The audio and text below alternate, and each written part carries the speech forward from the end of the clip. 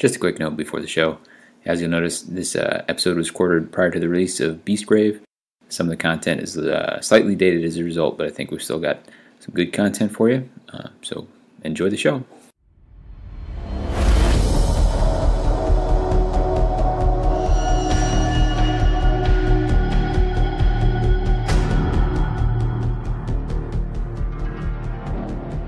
Welcome to What the Hex, your source for Warhammer Underworlds and under 30 glories scored without a single kill. I'm Davey, your co-host, and with me as always I got Phil. How you doing, Phil? I'm doing all right. All right, and back with us again is Dean. Thanks for being back, Dean. Hey, thanks for having me again. Absolutely. So as promised, we are talking hold objective play, and we brought in Dean specifically because that's his preferred style of play, and he's done incredibly well with it. We're going to talk a little bit more about that later, but as usual, we're going to run through a couple things. In the context of this is still recorded shortly after the card rotation has been announced. We don't have any further information on Beastgrave. We know it's coming. We're just not sure when, presumably in the next month. And that's where we're sitting. We haven't seen any reveals yet, but hopefully soon. You can hit us at Twitter at WTHcast, or come hit us up when we fly all over the place on Facebook.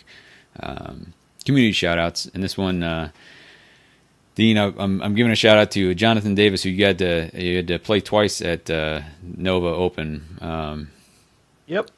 And great opponent. Nothing but good things to say about him, and congratulations for taking it down. Yeah, not an easy path he took. No, and that I think was his third match in recent history against you. And I remember talking to him after he played you at ATC, and he was like, "Man, he was just felt like he was one step ahead, like you just had an answer for everything." He was. I know he was very impressed with how you were playing, especially with the objective style of play, and that kind of planted the seed for me to kind of snag you and chat with that, since we've talked to Mike Carlin about control play or defensive play as he prefers to call it. So we'll get you in here for that. We are, I think, gonna jump in at the time of this recording. Phil and I still have not made it into our last tournament, so that is it. Dean, people probably remember from last episode you're gearing up for the boys. Do you have any other smaller events in the meantime, or do you just kind of only Grand Clash it? I pretty much only go to like the clashes, grand clashes. Fair. All right. Well, we are going over hold objective play. So we're gonna be covering like why play this style. Dean's gonna be the champion of it for us. We'll talk about some of the warbands you're gonna consider. Talk about some of the tips for play and counterplay, deck building considerations, and those three topics are gonna kind of be interwoven, because you can't really talk about play without talking about the cards you're using, and that gets into decks. And then we'll also talk about boards and some of the considerations when you're placing objectives and deploying your warband. Well, let's kick it off. So, Dean, your brother is all about the aggro. Like every time I've seen him playing, he's like shoving Moloch down somebody's throat or something. It was God's Foreign at Nova, but again, he's just throwing dice down people's throat at that point. But yeah, sure. He plays a much more direct play style, which is kind of funny because our other player, Victor, plays a much more controlling sort of play style. Yeah, he does. I got to play him at ATC, and it was clear out of the gate that he knew his control real well. We beat that into him going into the ATC because we made him had to. He kept playing like we were playing like defensive Steely Boys for a while, and he just would go aggro with it. I was like, nah, you gotta understand, you're not moving. That's not your job. You're just sitting there. Fair. But talk to me. So you've been on the hold objective play style. What drew you to it, and why is it? Why should other people play that style? The main upside to playing hold objectives, which isn't immediately apparent, is that it's not dice based. You don't need a lot of luck to play the warband at all. In fact, you don't need any luck. If you're doing it right, it does not matter what you're doing or what your opponent is doing. You don't need to roll dice. There's no randomness in it. You are just trying to execute your game plan. The other side of that is you need to have a game plan, and it is based entirely on the cards that you draw. Mm-hmm. So as soon as you draw your cards for the turn, you need to have a plan for every single one of your activations. So you need to be thinking about what you're doing, what most likely your opponent is going to be doing, and making sure that your fourth activation, your third activation come together the way you need them to come together. Sure. And I will say that after seeing you playing at Adepticon, and then after talking to Jonathan Davis after he played against you, I was like, man, I every time I look at objective play, I'm like, I think it looks super hard. So I've been on a grind using Thorns of the Briar Queen, which I believe that's what you've done most of your objective play with.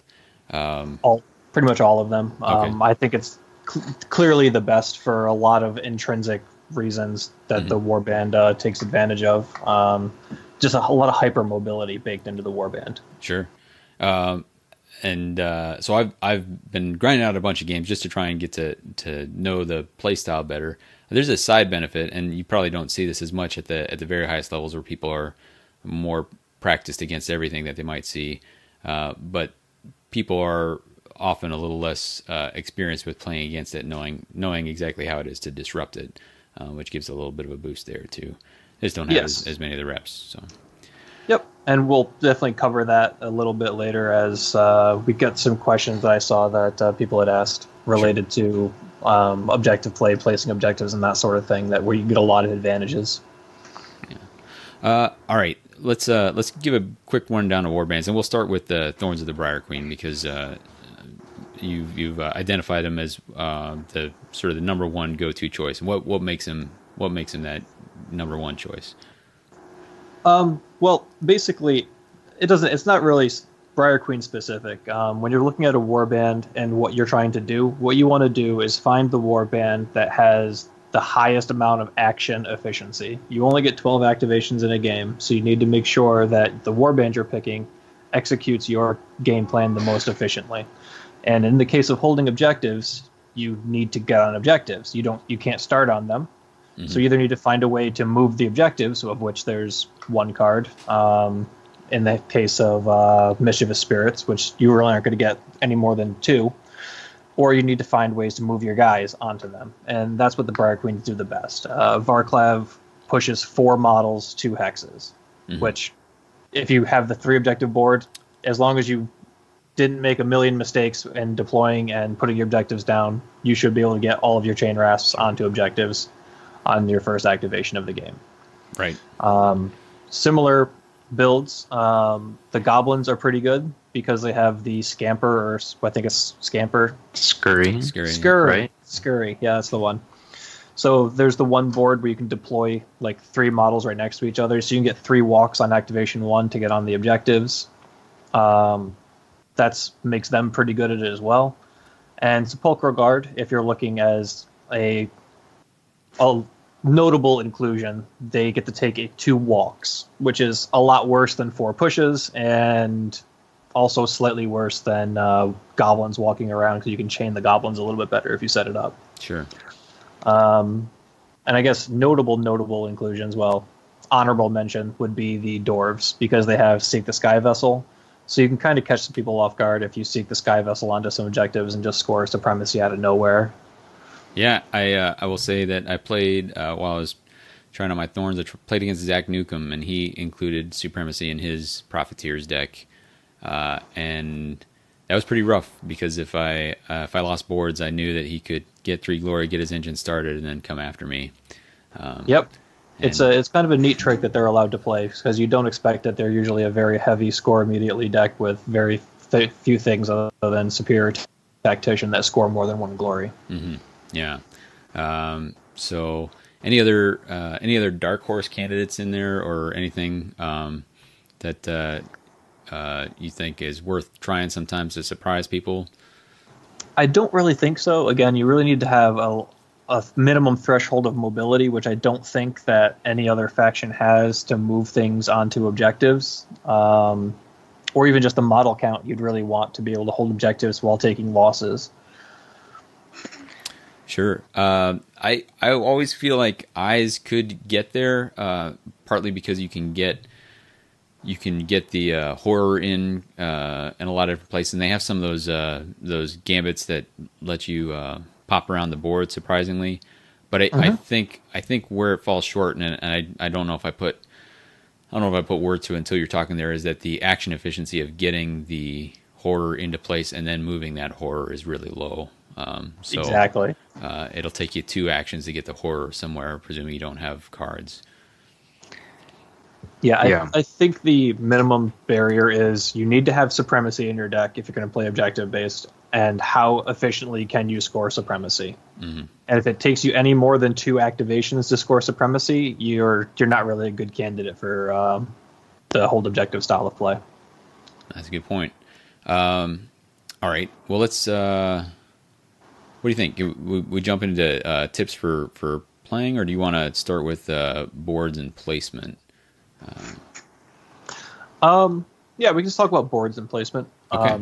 Well, tell me, in my experience, it has been generally easier for me when I lose boards. Just having the 3 objectives near me has been advantageous. So I really got to turn my brain on when I've won boards, which is to say that I get to orient them. But do you find those equally difficult, or one easier than the other, or preference for one, or are you at this stage where they're both pretty good? If you lose boards, my win percent's something like 90%. Whereas if I lose boards, it's much closer to 50-55. Okay. All right. So it's a huge advantage to have the 3 objectives, because it forces your opponent's play style to change immediately, and they are immediately playing on your playing field. They have to come to you. They have to move in a way that is advantageous for you. Whereas otherwise, you really rely on ploys and a lot of different things to get you to the objectives on the other side of the board. So before we talk specific boards or anything like that, talk to me when you are, and you can put this in the terms of winning boards versus losing boards. But what are your primary considerations when you're picking which board you're going to lay down? If I've lost the board, I like to play and the board that has the 3, the opposite of Arcane Vortex, whatever the other side of that one is, the 3 blocking hexes in the little diagram in the middle, the little triangle in the middle. That's the board I always give out first. It's the Soul Refractor, I think. It's the 3 like columns or whatever, pillars. Is that the one? Sure. Okay. I think so. Yeah. Yeah. It gives you a lot of defense against all of the ranged decks and spells now that they include line of sight. So you can always hide an objective in the middle section there, which gives you some cover, and you can often get one of the objectives going behind another one as well. So that's always the one I give out first.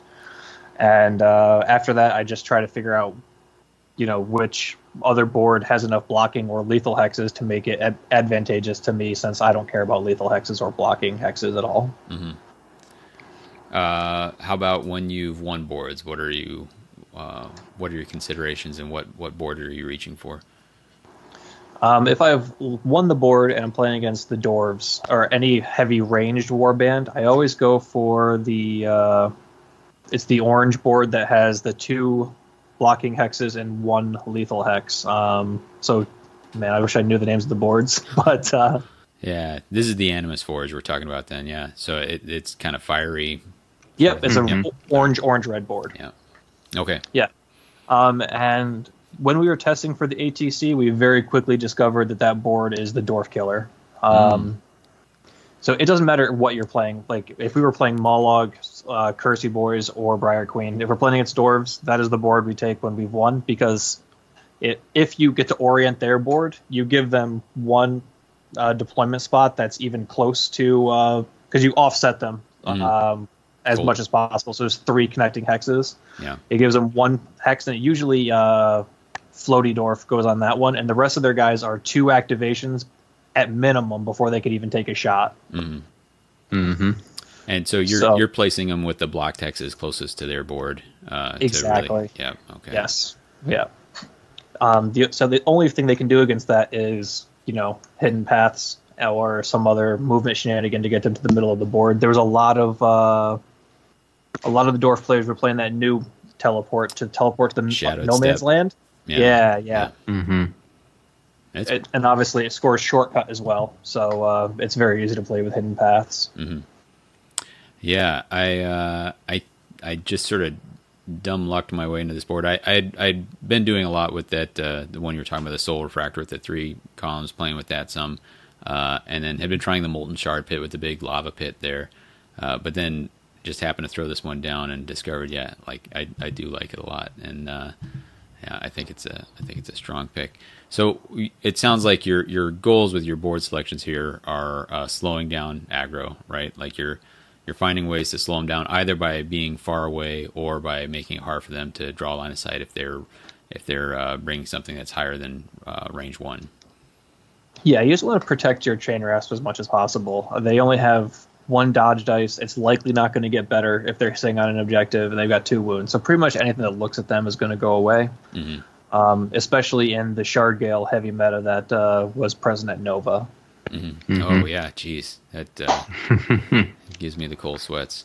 Any other boards? So both those boards look like you got a strong first candidate for winning, but at the very least, you're gonna have a second candidate for each of those because you're gonna have to play 2 games of Switch. So anything else you reach for next on either of those? Arcane Vortex, the opposite side of the Refractor. Just the 3 lethal hexes. If they're playing an aggro warband or not a ranged warband, it's just great to, if you lose the board, you can just give that to them, and there's no real way that they can put it advantageous to them. You always have spots when they come in to push them into the lethal hex. Mm-hmm.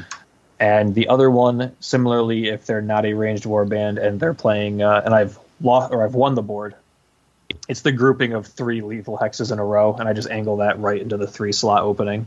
Yeah. And just that push them into. And that there's if they're coming through that, not only they're running past that lava pit, but they and then are in danger of getting pushed into it. But there is all your starting hexes are pretty far removed from that, which yes, exactly. So yep, right. And also you do have one guy with knockback, Clubber Big Lover, and he loves pushing people multiple hexes through that lethal stuff. Yeah, I would ask you for your third candidate for each, but I think you don't often go to 3 games, so that's usually not an issue.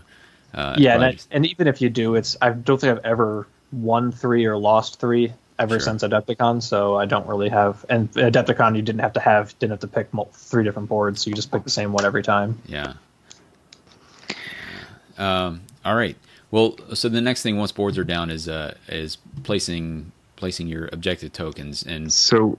Oh, go ahead. So I did have just sort of a question. It's not necessarily related to strategy, but something that I've heard people kind of ask for, and I'm just wondering your thoughts on it. Being a heavy objective player, should the roll-off be a choice that you get to choose whether or not you place boards versus get the objectives, or should it be a fixed thing with whether or not you won the roll?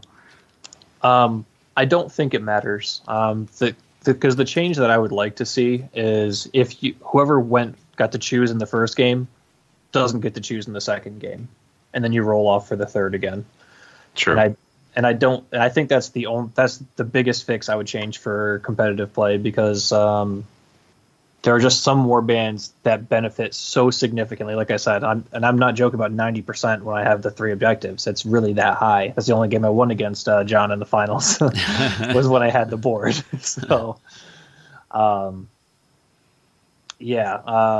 that's the one change I would make. And once you have that, it doesn't really make any difference, like the choice, because for most warbands, they don't care whether you get to choose or you get to, because if you win, that's the same as winning the other way, right? You get the choice to win. You're going to choose to win unless you're playing objectives, and you're going to choose to lose. So it's a slight change.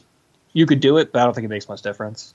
I think my only argument in favor of making people choose is that there's some where it's a little hard to tell, and I think that just gives another decision point that goes in favor of the person who's identified the matchups better, but by and large, the choice is often pretty clear. So yeah, particularly from someone like you coming from the hold objective play style. So next thing is happening is we're putting down objective tokens, and this is something without visual aids is difficult to really describe, but there's some considerations you're making as you're placing these, right, and what are you keeping in mind as you're putting them down? Again, whether you have 3 or 2. The first thing you're doing is you're just seeing how the board was laid out. So if you won the board, it's much easier. You already know, you're already visualizing when you're arranging the boards where your objectives are going to be. Mm-hmm. But if you've lost the board, you just need to figure out where you can place the first one that doesn't conflict with the second one, that lets you put the third one as far away on an edge hex as possible. Mm-hmm. So you're doing a little bit of like angling to do that. So, which leads into the question, can you counter this by putting an objective on my board to mess up where I was planning to put my objectives? And the answer to that is yes. Yeah. You absolutely can put an objective in a spot where I don't want it, that denies me the ability to put an objective or even two objectives down. But the reality of that is once you've done that, I now have an extra objective on my side of the board. And that advantage is much bigger than the advantage you got by denying the exact placement that I wanted. Mm-hmm.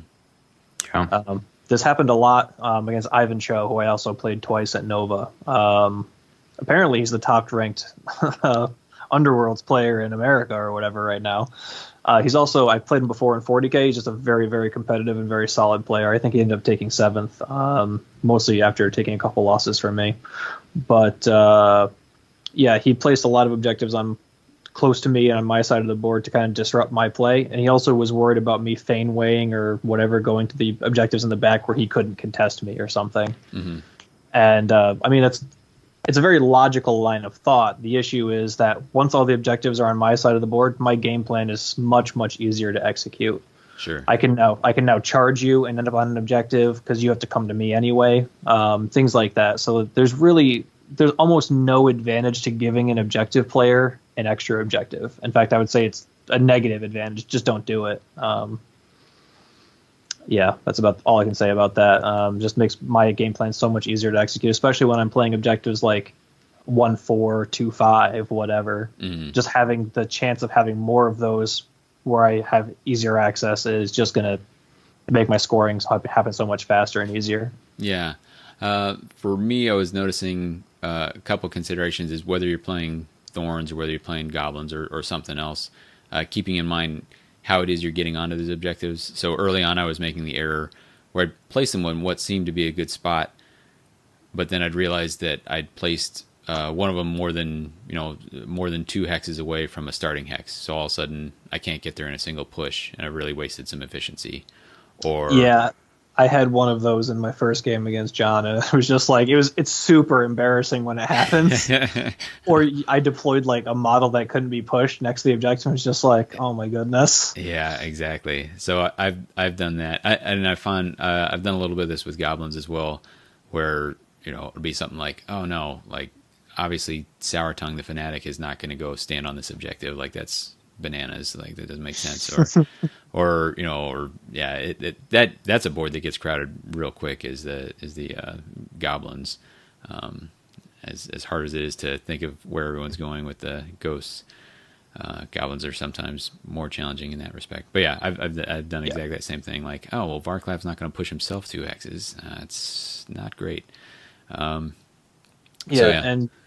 that kind of leads back to what I was saying from sculpting your entire turn from your opening hand is you also need to because you draw your cards and then you place your models, right? Mm-hmm. Yes. Yeah. So you need to figure out what your game plan is to get to the objectives on the other side if you need a full 1-4 or a 2-5 or whatever else. So you need to visualize and have that game plan. For instance, in my final game against John, I had commanding, the one that lets you put a guy on guard or push them 1 hex. Inspired Command. Inspired Command, that's the one.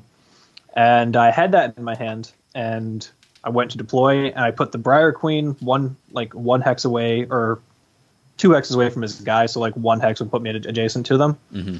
And I was thinking, all right, so I'm going to push the Briar Queen next to this, she's going to inspire, and I'm going to go kill Garrod. And then I picked my hand back up and went, that's not sidestep. Yeah. So if that was the Everhang, it's a very different story. So you got to really you have to really be on your game, because every loss in efficiency for you is huge. Mm-hmm. If it takes you 2 activations to get somebody on objective because you didn't put them close enough to be in the 2 hex push or whatever from Varklav, now you've wasted an action. You've lost almost 10% of your action economy. and that's huge for you. Your opponent is they're not even going to really notice that you did it, but they're going to get huge bonuses from doing nothing. Sure. Which is the real downside. That's the real downside of playing the objective play, is every decision you make has huge ramifications for every other decision that you're allowed to make in the game. Mm-hmm. The only other things I can think of that I kept in mind when I was placing, if I had something, you have your ideas on where the objective is going down. If I had the option to place an objective adjacent to a block text, I'd do that. It did a couple things where there was one less spot that they could charge to. Often it would mean they have to go the long way around something to get at you, and it would mess with range 2 and range 3 fighters who may not be able to draw line of sight. Just made it that a little bit harder. Yep. And slightly less effective is placing next to a lethal, and then if they have to damage themselves on the way in or attack you from something adjacent to it, and then your Briar Queen or someone else can come attack him and push him in to that lethal. Right. So punish them for getting close to it. So.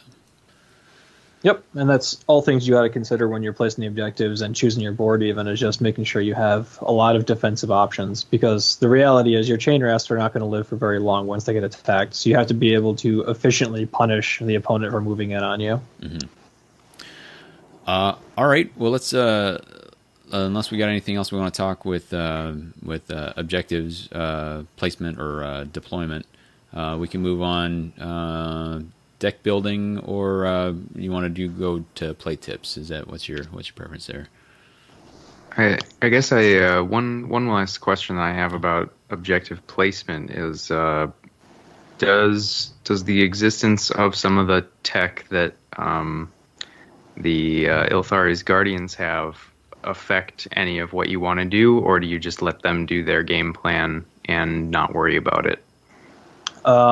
With specifically the Ilthari's Guardians, I'm just not going to worry about it. The warband completely disappeared once the magic the magic dampening happened, the recent restricted list. They're just so much less efficient than even Stormsires, so there's just no reason to play them anymore. That'll change obviously going forward, but for right now I don't see any reason to play them. So their specific card of getting on an objective and killing it, even that, they only get 2 objectives or 3 objectives, and then they're just picking randomly which of the ones that they think matters. Mm-hmm. The one that's really problematic is the actual spell Abasoth's Withering, Unmaking. Unmaking. Yeah, because that one could just kill an objective from underneath you, one that you've already claimed. You've already wasted AP to get onto, mm-hmm. and AP being action points. Sorry. Yeah, like that's the big one that can be very punishing. But luckily, most people have stopped playing it. A lot of once the magic dampening happened, a lot of people moved away from just a critical mass of spells. Don't they also have a card where it's an upgrade where if a fighter's with this upgrade is holding an objective, no one else in that territory is considered to be holding an objective? I think they have something like that. Yeah. I don't think I've ever seen anyone use it, but I just wonder if it plays into. I think it's no one at all, not no one else. So not even they are considered to be holding an objective in that territory. Yeah, that's exactly what it does. So it's really just a counterplay. Yeah, I think it's just too narrow for them to be playing. There's just so many more. Like, again, I'm like me and I think Randall from Battle for Salvation played objective play out of 60-something players or whatever. So yeah. It's just not worth it. You're kind of handicapping yourself for no real reason. Yeah, I think you're right. It's targeting something that you're just not running into enough. It's too specific. So let's talk gameplay tips and counterplay. So we already know that your core assertion is that get into position to score supremacy with as few activations as possible. Yep. Are you doing this? Are you trying to do this right away in the round, or are you sometimes waiting till later in the round, or what's your thought process on when to make your move on that? It really depends. As again, if you're looking at your hand and it's got to play out a certain way, you're going to be taking the Varclav push at some point. So really it's where do you want the Everhang to be and when do you want him to get there? Because your chain rafts are going to go on the objectives. The Everhang is going to go downfield. So the Everhang, when I push, he always goes towards the enemy, unless I'm playing very defensive for some reason. Like if they're an actual melee aggro warband like Reavers, Magor, or Mollog, then I'll be pushing away. But so if it's the first activation and I'm not doing anything else, because there's not something to attack, there's not somewhere I need to be, I don't need to do anything else, obviously the push is the first thing that happens. But sometimes it makes more sense to attack, or it makes more sense to charge, or something else. Like if you're playing Godsworn, you can just kill some of them. Or if the dwarves didn't deploy very well and Garrod or Ironhail is within range of a charge from Briar Queen, who is always on the front line against the dwarves, you just get to kill that model before it gets to activate some percentage of the time. Which is obviously what you want to be doing instead. So it's not always happening first, it's not always happening last. It's just really how the flow of the game is going. Like sometimes you need to push to get the Bright or the Everhang closer so that he can charge something that's 6 hexes away rather than 4. You know. In my experience, a similar thing. I think not being as experienced a player with it, I would do it pretty early. What I would find would be a problem is that a real cagey player would find a way onto one of the objectives that I was going to try and grab. So I think if I identify that they might get all the way onto one of the objectives I needed, then I was going to try and grab it earlier. By sitting on it, it meant that they had to bump me off. If they managed to get on it, then all of a sudden I'm in trouble because I have to spend resources, a card, or I have to spend an activation to get them off of there, and then I'm still in the hole in activation to get back on it. Without the, or again overcome it with cards. But so I was finding that when in doubt, I had some value in getting there first if I thought there was a chance that they were going to try and get there early. Yeah, if their plan is to get on the objective in some fashion, for whatever reason, and especially if you're on like the game 2 or game 3 and they've shown that they're willing to do that, then yeah, you want to get on as soon as you can. But for the most part, the hexes or the objectives in your base are pretty much never under threat.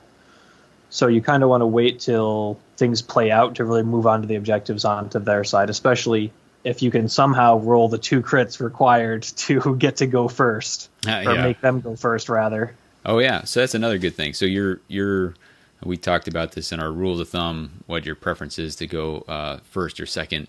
In the first round, are you attempting to go second every round, or are there times where you buckle down and actually choose to go first? Second, pretty much every round. You're going to have some number of supremacies, whether they're tactical supremacies or the real thing, and you want to be able to get on an objective on their side of the board without getting retaliated against, or even on your side of the board without getting retaliated against for the last activation. You want to have the final say if it's at all possible. Sure. And the final say is a big deal here, because your final say can either be what you have in your power hand, or it can be an activation plus what you have in your power hand, and that's a big swing, right? Yeah, exactly. So sometimes you're allowed to charge something, play a thing ready for action, which lets you walk onto an objective or something. Right, exactly. It just it puts less pressure on the resources in hand. I think the only time I was ever finding that the only time I should say is not the only time I went first, because sometimes I would take the first activation and then inevitably regret it, because it would be like, oh man, like if I go first, and the queen might take this fighter out, and that'll really take the pressure off other stuff, and then she'd inevitably miss, and I'd be every time, or you set this whole plan, it works, you kill whatever you were looking to kill, and then you just get plinked off an objective, and you lose supremacy or whatever. Yeah, I almost always end up regretting it. I think the only times I didn't are times where I've already scored supremacy, our only way out, and I know either that the attacks are too deep, or I've mulliganed, or I know that I only have one or two of them left, and they're not in play on this particular move. But that's a pretty rare occurrence. By and large, yeah, I think go second. Yeah, especially if you're playing martyred, because there's a lot of times you're forced to go first, and you just have martyred in your hand, and you just can't attack. Mm-hmm. Well, let me tell you this. Let's say, as is often the case, because you're such a large warband, whether you're playing goblins or ghosts, you've been made to go first. You're playing against something aggro, something you're expecting to kind of come running at you. What often is that first? What are you looking at for the first play there? If they made me go first, we're just Yep. going to Varclav push away. Yeah, buddy. Varclav push away, or towards. If you're holding the martyred, give them something to eat. Mm-hmm. You know, get your objective or your glory started so you can start buying upgrades. Okay. It sounds like you are doing something with the Everhanged. You're using the Everhanged as the person who dives in. Is that because of the high speed on the Everhanged, or is it because he's got offensive output? Do you consider him a distractor or someone to grab enemy objectives, or both, or what's the concept there? Both, basically. In a lot of cases, he's getting pushed forward so that he can charge and end up on their objective on their side of the board. Mm. Yeah, that's the big plan. Is you get 6 hexes of movement that way, so you kind of want to deploy him in a spot that 6 hexes gets you on their objective. Sure. Do you? So let's say he goes down early. Is the queen kind of a substitute for this role? I mean, hurt because she can't get Varclav pushed. But I've also found using her, they end up spending a lot of energy trying to bring her down, and meanwhile you're still collecting things up with Varclav and the Rasps. Yeah, she does draw a lot of attention, probably more attention than she really deserves in a lot of cases, because she's not that good of a model in a lot of cases. Yeah. But she does draw a lot of attention, and she weathers a lot of fire with 4 wounds and 2 dodge dice, so it's great that she does draw that amount of attention. So she is like your backup, their side of the board sort of model. Like your chain rasps aren't doing anything in Varclav, you have to kind of protect a little bit because you can't have him going down without doing a couple pushes. Mm-hmm. So let's try to translate that a little bit to another warband, like with the Gits. Do you consider a model that kind of fills some of the same role, or is that something they're lacking as far as that goes? Well, you can get. You mean as far as the Briar Queen, or as far as the Everhanged? Yeah, as far as someone to go into enemy territory, act as a distractor, maybe claim an enemy objective.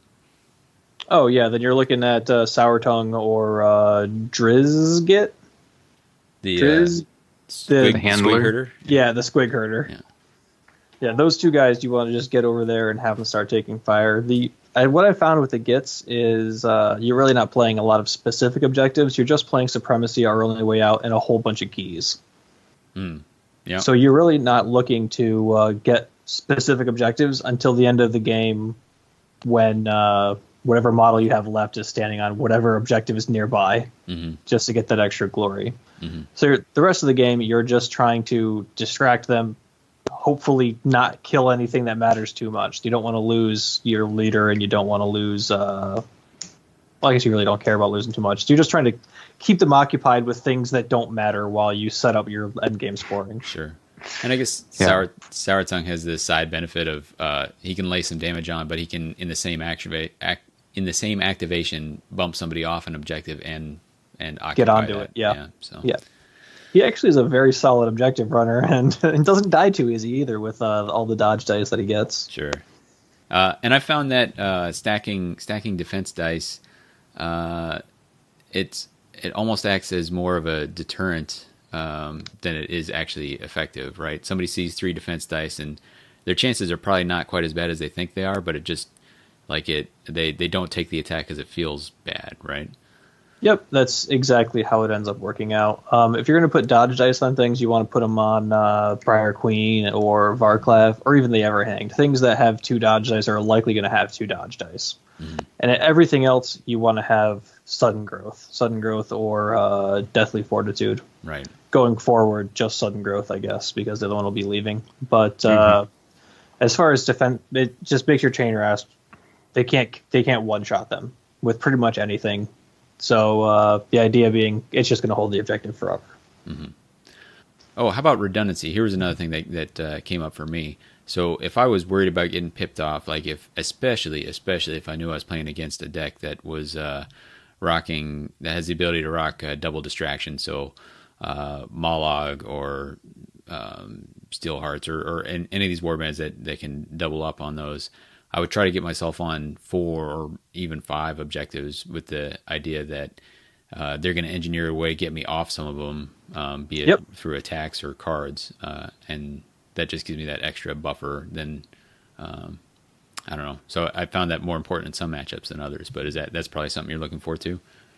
Yeah, you pretty much, if you have the opportunity to get on an objective or not, you should always choose to end up on top of the objective. At the very least, it keeps you from losing supremacy by getting plinked in one direction or something else. Mm-hmm. That said, I wouldn't sacrifice better positioning or other glory opportunities to end up on an objective.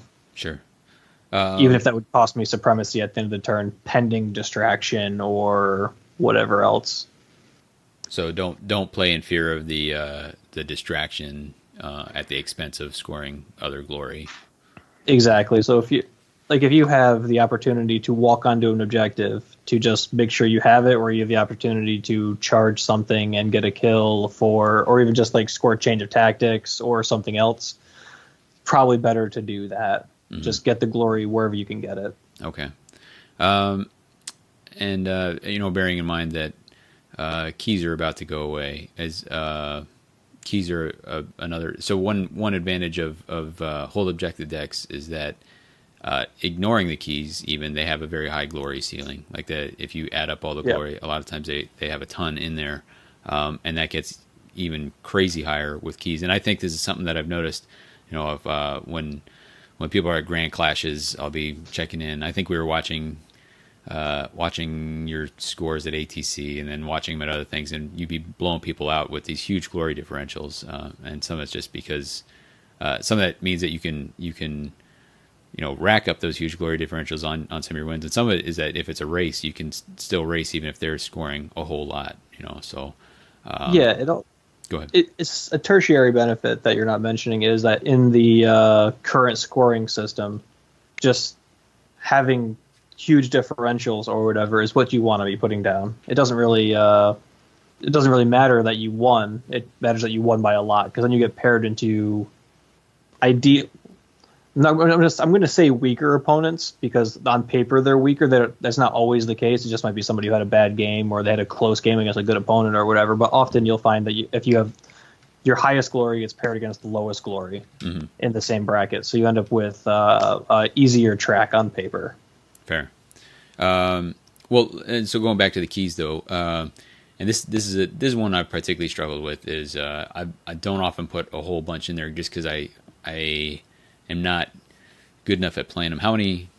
And this gets into a little deck building, but how many keys do you like to include? 0, 2, all of them? I usually play. I've only played 2. There was I think at ATC I played 3, but I only played 2. I only played the ones that overlapped with the supremacies that I was playing at the time. Mm-hmm. And I think that's a pretty solid number. You really can't afford for a lot of your upgrades to be dead. And in fact, I think I'll probably even do better once I lose the keys and I get to put real upgrades back in. Right. Things that matter for more than the not even game actions, So here's where keys were difficult for me. Is you're holding them in your hand, and it's the second round. Are you putting that key out, or are you? Yep. Yeah. Yep. Okay. I'm slamming it. If it's the end of turn 1 and I have it in my hand, I'm gonna score whatever glory, and I'm gonna put it on. Usually, I put it on Varklav. Sure. Because he's so far from the fight, and especially if I haven't seen Fainway yet, because I can just put Fainway on him and get him to go wherever I need him to go at the end of the game. Fair.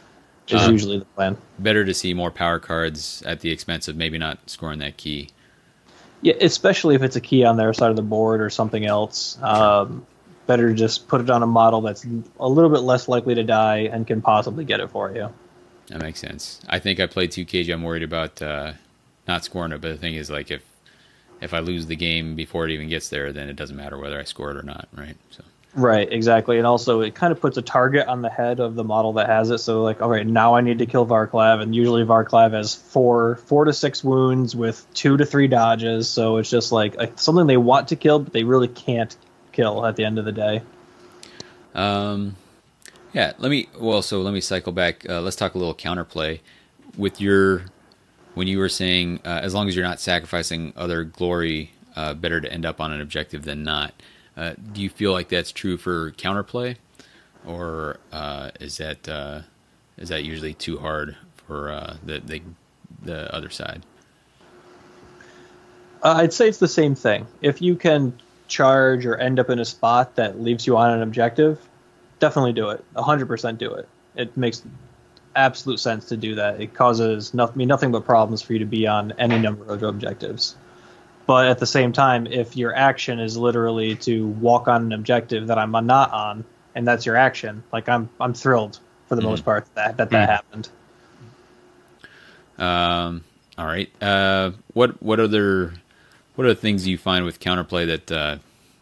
So obviously, one would be is often the opponent having you go first, so that they deny you that last activation. Are there other things that when you see on the other side of the table, you're like, this person has a good sense of how to play against hold objective style? Well, I can really speak from recent experience, and all of the people that really came to win came to beat me. Like Amon came to beat me, John came to beat me. They're both playing Shard Gill. They're both playing a ton of things that plink for 1 damage. Like they turned bad matchups into nightmare matchups.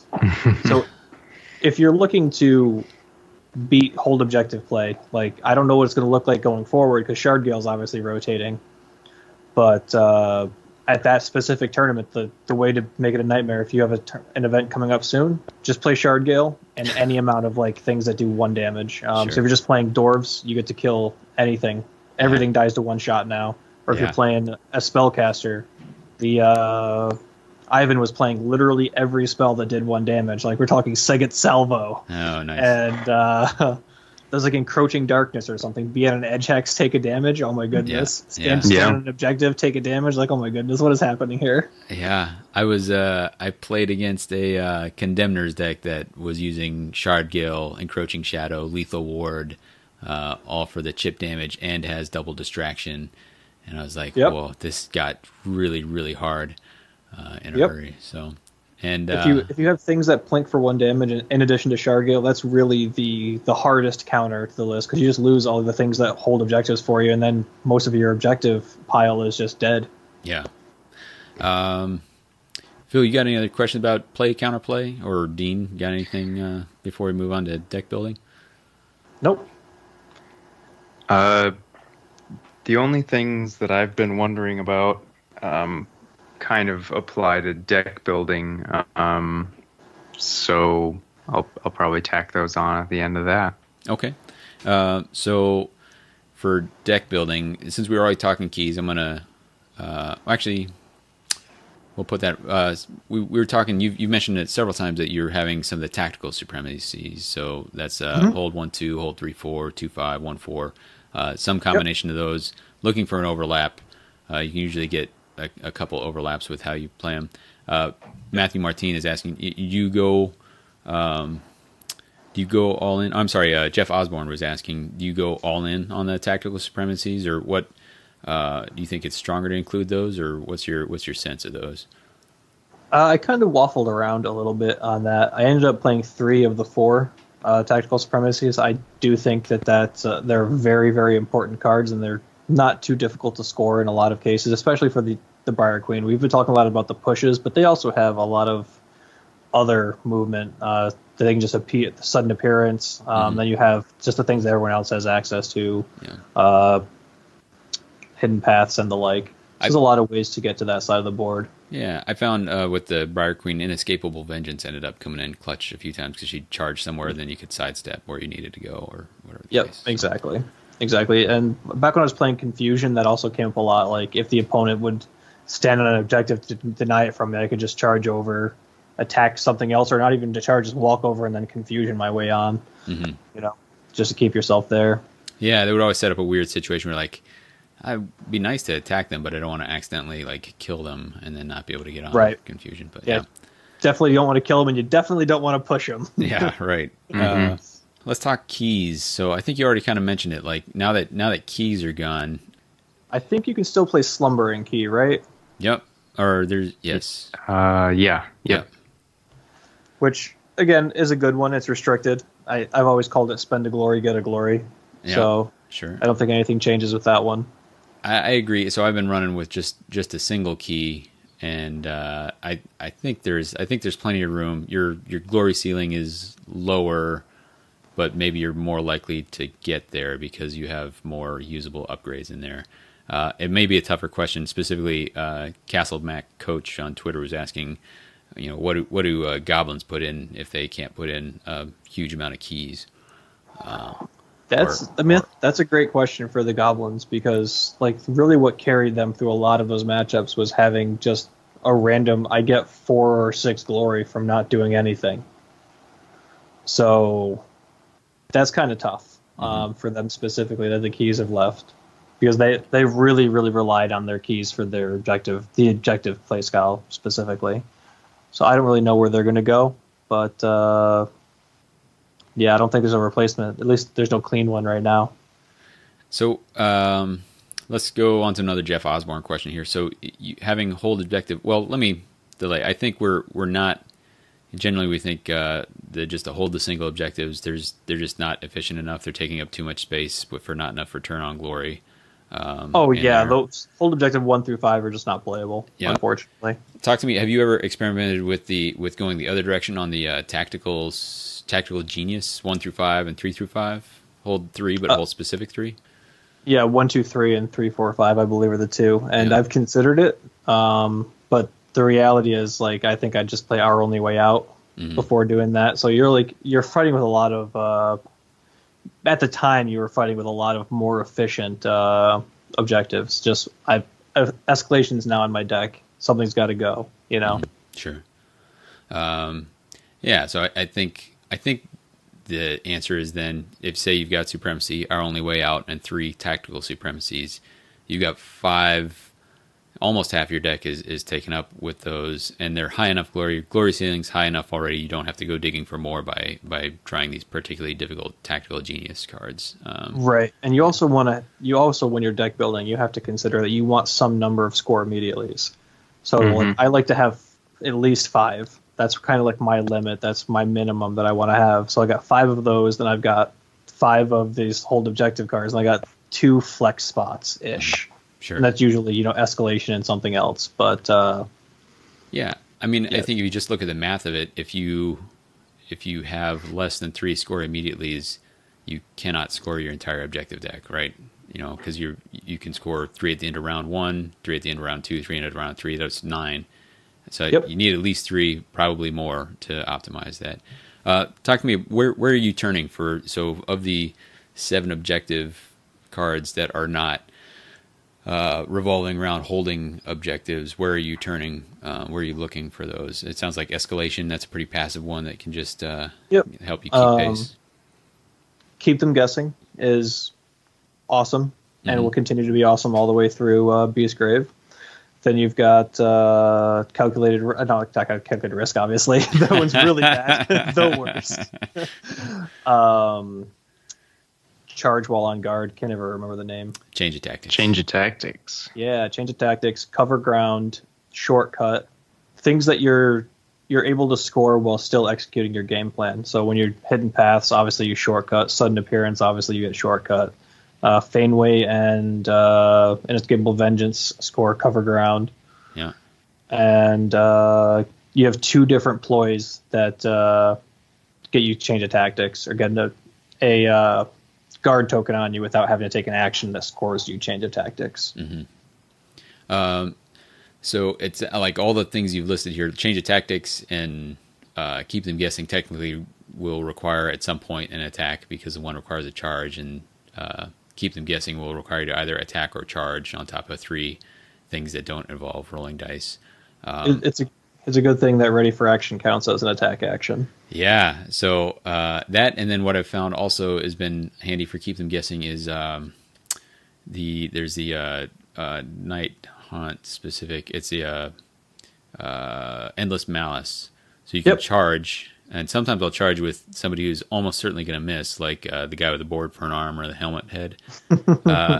So they're going to miss their charge, and then I can react with that, maybe score treacherous foe, and then when they react, that second attack is an attack rather than a charge. And so you can check 2 off, and then you've got that much more freedom for the rest of the round. Yep, there's a lot of like just hidden efficiencies in the deck that keep them guessing to go off. Mm-hmm. And interestingly, it's something that is good in both the ghosts and the goblins deck. So they can do the charge, scurry somebody, or they can do the special action to move and scurry somebody else. And so they've got their own efficiencies for that. So I think that's a card that does well for both.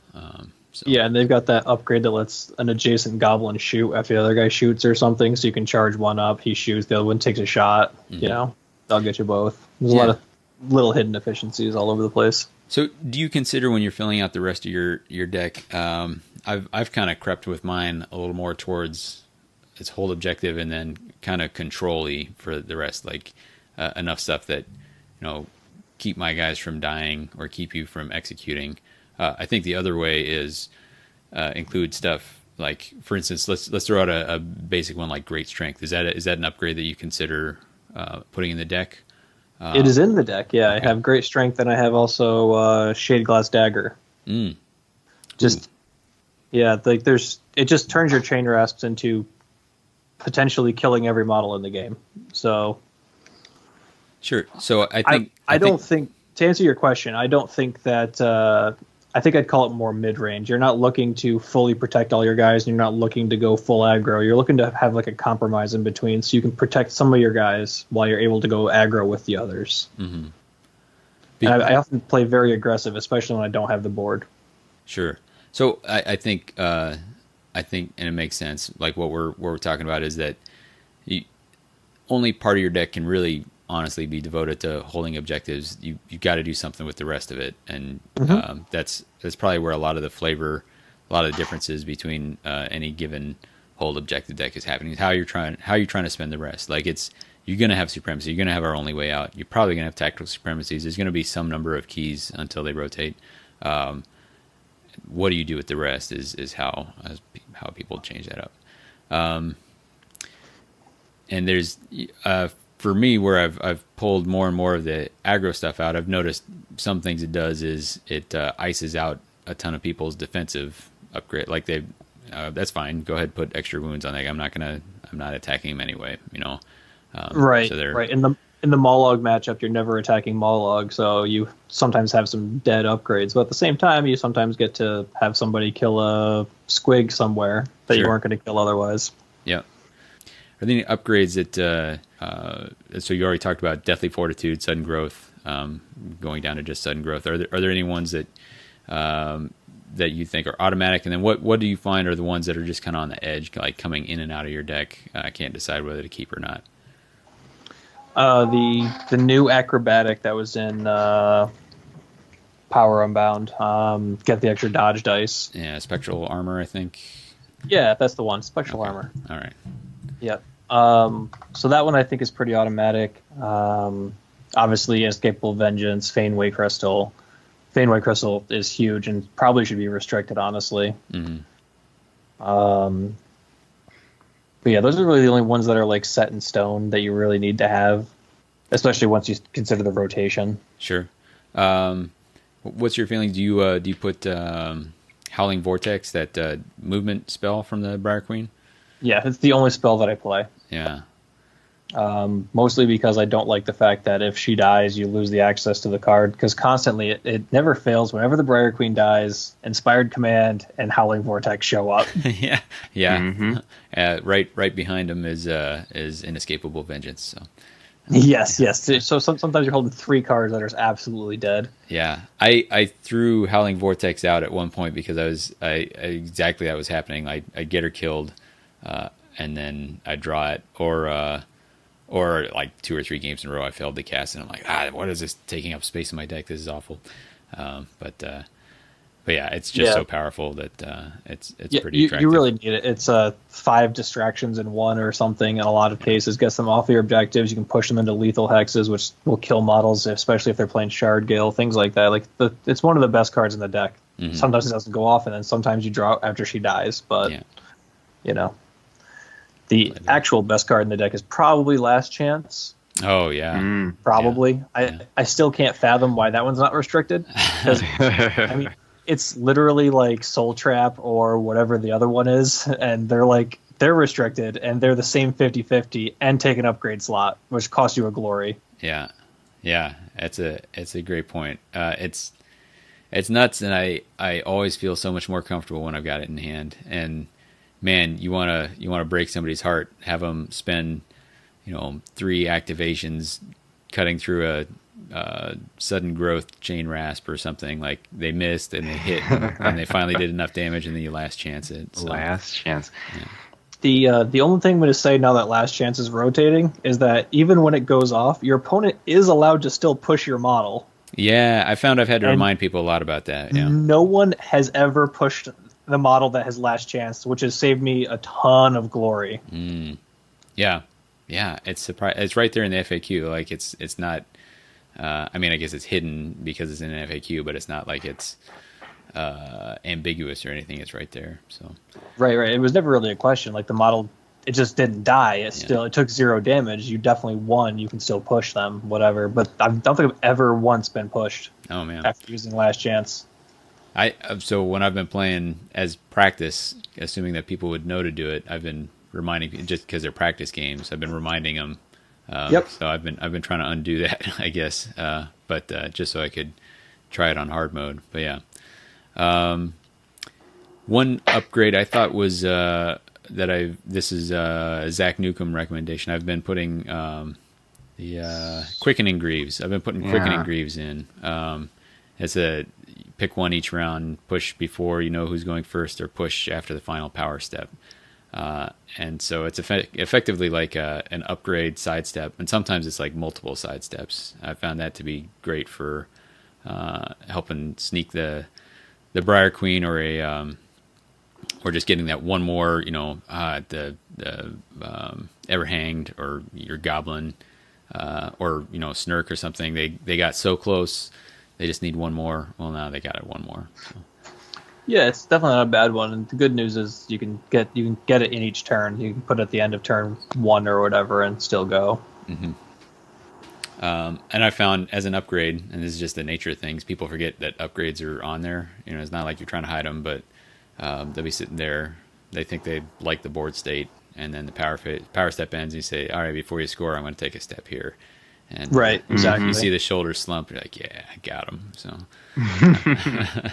The only new upgrade that I've been playing is Crown of Avarice, and it's good and bad, because once you put it on, like they're never attacking that model ever again, most likely. Yeah. But so it gives you something to put in a chain rasp and hide them on an objective and be like, all right, either I score my supremacy or I score a glory from you killing this thing. So.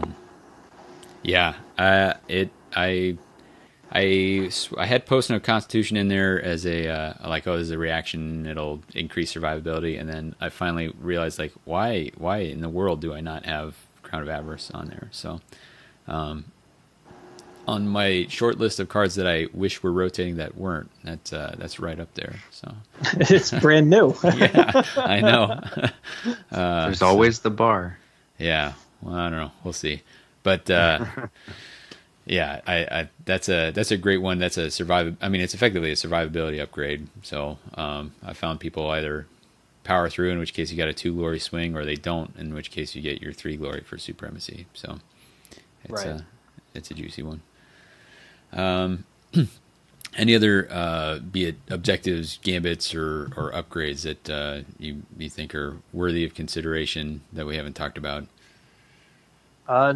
No, not that we hadn't talked about. I think Shadowed Step will show up a bit more now that you still want to score a shortcut and you can't play Hidden Paths. Mm-hmm. Other than that, I think pretty much everything. You're really not losing too much other than the obvious stuff out of the deck, which is very nice. Yeah, I thought a little bit about having Shadowed Step and then specifically putting an objective in no man's land, but it's not a good call. Like you want it in a more defensible spot, so abandon that pretty quick. Yep. All right. Well, let's take a look, see if there's any questions that we have not tapped on. I think we've talked. So we've talked about some of the things that obviously last episode we talked rotation. Matthew Martin's asking what. So you're going to lose keys. You're going to lose some of your tactical supremacies. On the flip side, other people are losing Shard Gale and aggro stuff is losing some things. So, real hard question to answer. But what are you looking for hold objective style decks to gain back in order to kind of be relevant, or do you think they're in a good place still? Well, I think after the rotation, they're going to be back to being in a pretty bad spot. You lose Our Only Way Out. You're going to lose 2 of the tactical supremacies, 1, 2, and 3, 4. Mm-hmm. The good news is I imagine they'll print another 2, so we'll be back up to 4 at some point during the season, which is really what I'm looking forward to. Hopefully that happens. There's, at least, 7 more or something they can print. Sure. Yeah, you might see like 1, 3, and 4, 5 or something like that, right? So. Right, exactly. And as long as there's some overlap with the ones that exist, that's great. It's perfect. You can't print one that doesn't have overlap with the existing ones. So right now we have 1, 4, and 2, 5. So like say they print 1, 3, which would make a lot of sense. Then you get to do, or 3, 5 would make more sense. But even then you have some overlap. Mm-hmm. I think we mostly covered. We hit Jeff Osborne's question. Matthew Martin got him. Castle Mac coach David Wills. He asked if you can play aggressive objective, and I think that kind of describes what you tend to play, particularly if you're in the position where you quote unquote won boards and you're having to go pursue other ones. So I think the answer sounds like yes to that. Right. And he was also asking how to tell the difference of warmen if they're good for objective play, and I think you laid out your criteria for that pretty concisely right at the top. So, yep. Let me wrap this up with a couple points. What do you consider to be the bad matchups right now for hold objective play? Just if we're pretending we're going into rotation, then the really only bad matchup is Gundorfs. Yeah, it's just they threaten so far. They threaten so far. Yeah, a lot of people say that Mollog was a mistake. I think the Dwarves were a mistake. Just having every model with a gun, a range 3 gun, is really problematic for warbands. Sure. And not just objective play, but specifically for objective play, because they just threaten you from 6 hexes away to knock you. You not even kill you, just knock you off an objective. Yeah. Yeah. And I've found, and I kind of missed this earlier on, but when placing objectives, particularly against warbands that have range, be it the Profiteers or be it Cursebreakers who might have Stormsire throwing spells around, I'll often try to place them further than 3 apart from each other, so they can't stand on one and shoot somebody on another. Sure. Make a move, but that's what you're talking about, or make it so they can't see one from the other.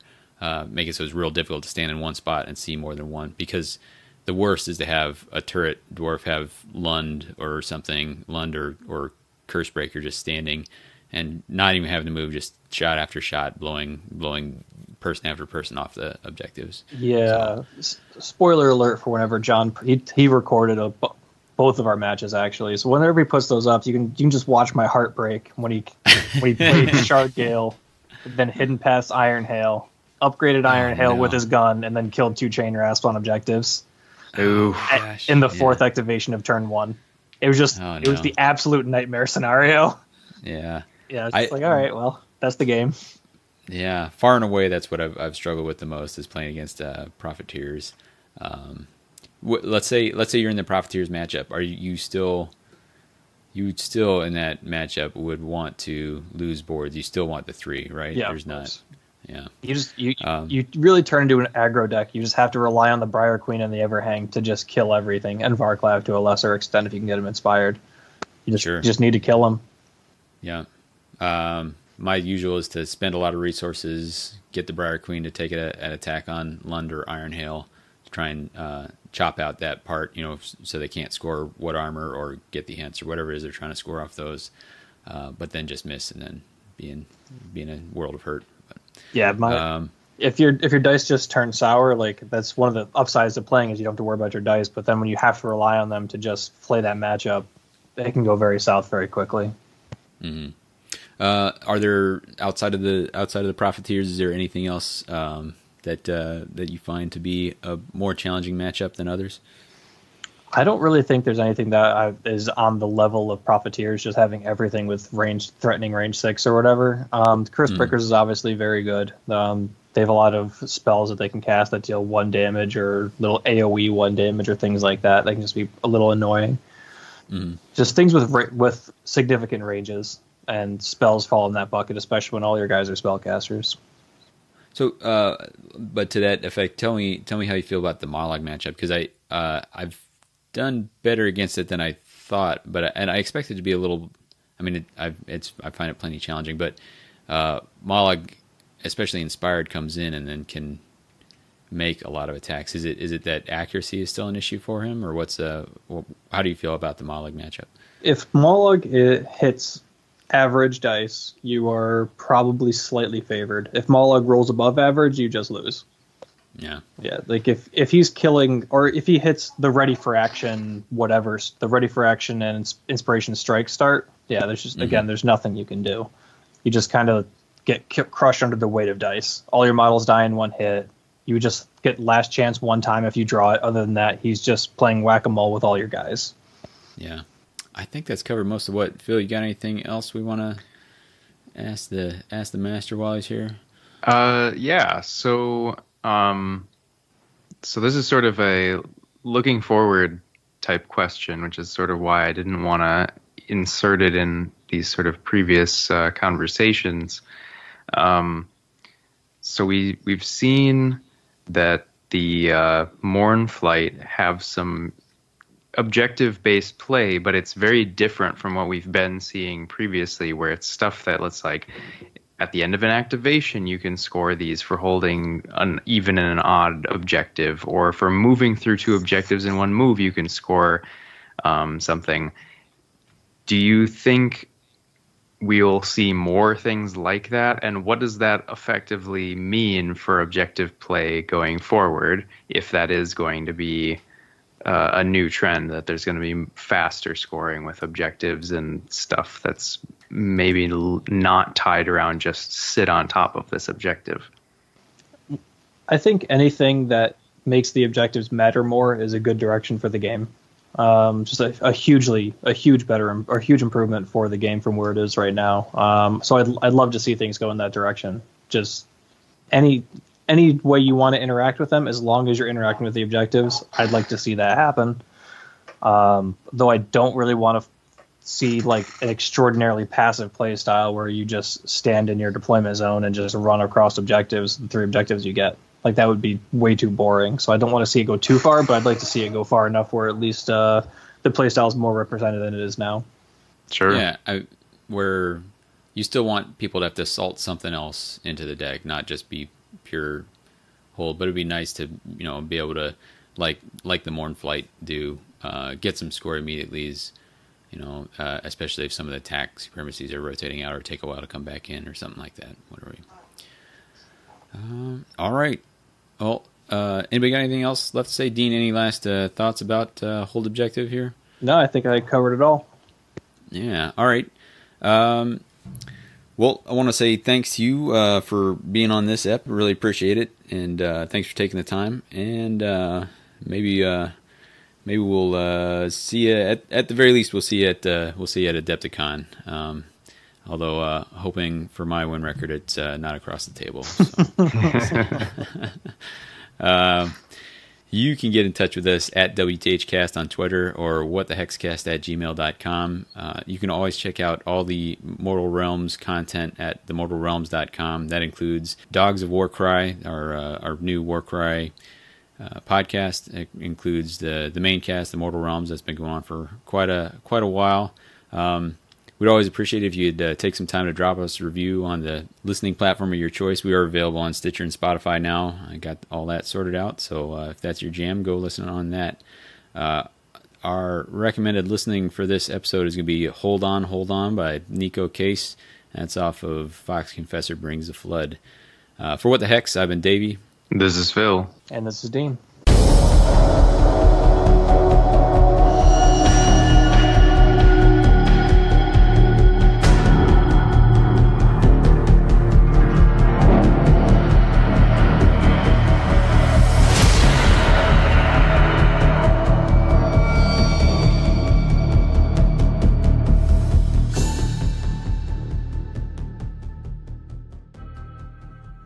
So actually, when I was saying 4 models push, 5 models push earlier. So just do a really bad voiceover every time I say 4 earlier in the episode. Yeah. 5.